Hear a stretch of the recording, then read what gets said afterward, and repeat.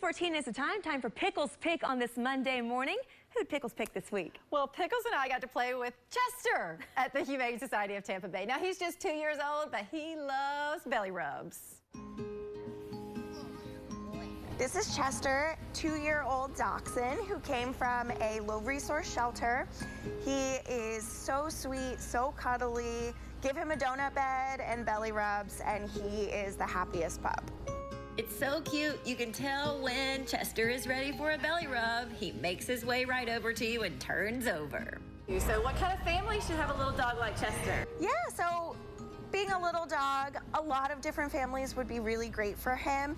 If you do have small kids, we just want to make sure that they know Chester does like to weave in front. So when they're running and everything, just have to be careful so kids don't get hurt and Chester doesn't get hurt. But really, any family would be great. Backyards are amazing for all dogs. So here at the Humane Society, you get dogs from other facilities.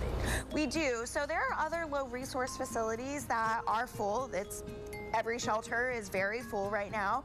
So when we can and we have the kennel space, we all try to help one another. Because the goal is to find them all the perfect home. And now in his Pickles Pick bandana, Chester is well on his way. And Chester has found his forever home with Jennifer. I know he is getting all the belly rubs this morning. And here are some more animals that need their forever families too. They're all available today at the Humane Society of Tampa Bay.